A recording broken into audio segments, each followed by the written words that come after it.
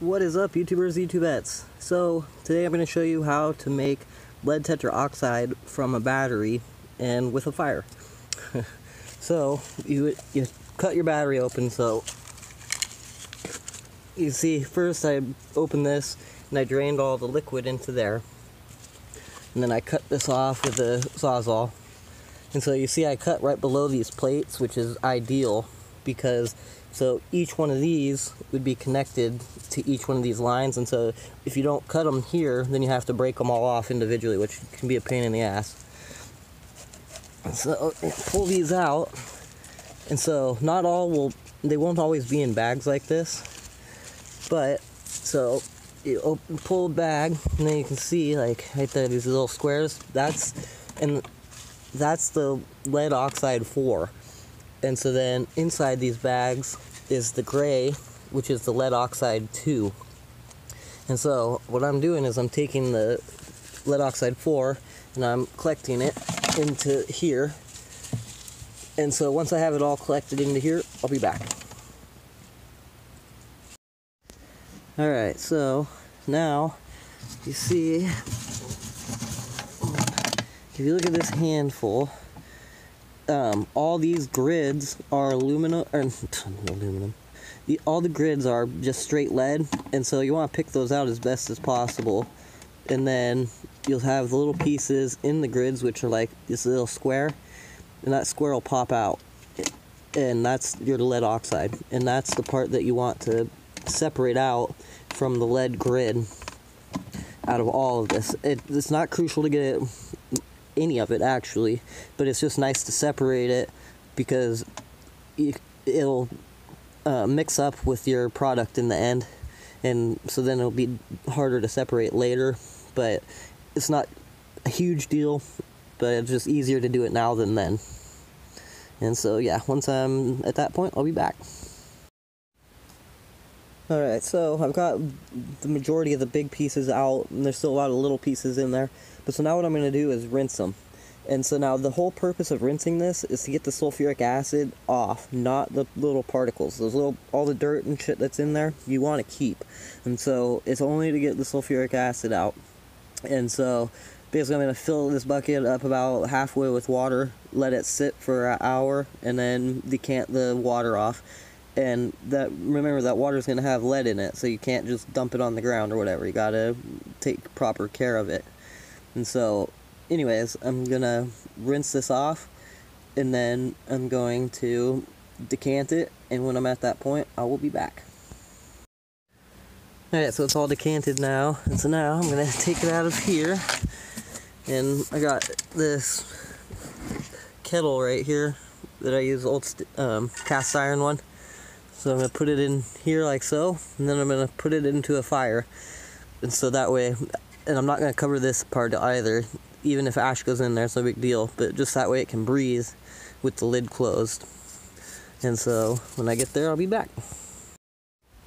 Here's the start of it being in my little kiln thingy. You can see I got coals down there. I'm going to start building a fire up on it and make it a little hotter.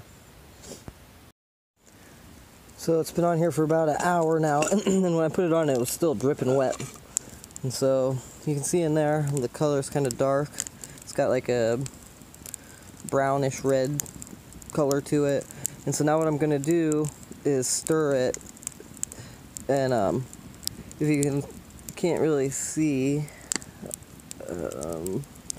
yeah, like right there, those little shiny dots, those are all little dots of lead that's melting. And so, yeah, anyways, I'm going to stir it up, and I'll be back. Alright, so you can see like right there how those colors are changed. So now that's what I'm looking for. And so now the colors are going to start changing more and more, and the trick is to catch it before it goes from one color to the next. Because it can change through all of its stages of oxidation through heating like this. Typically for me, I find that I do one heating and then cool it here, and then heat it again at another time, and that is how I get the best results typically. But I mean, that's not something that's necessary to do. That's just something that I find helps for me. because I'm lazy and don't check it as often as I should. Alright, so after it's all cleaned and everything, I put it into here, and then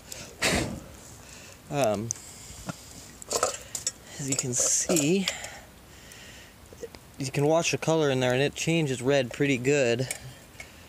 Oh shit, it's turning yellow. Gotta take it off. So it'll go to red and then to yellow. And so if you get to yellow where I'm going, you've gone too far. So I'm gonna have to start another batch probably. But you can go all the way down to gray and then come back again. It's just a pain in the butt and takes a long time.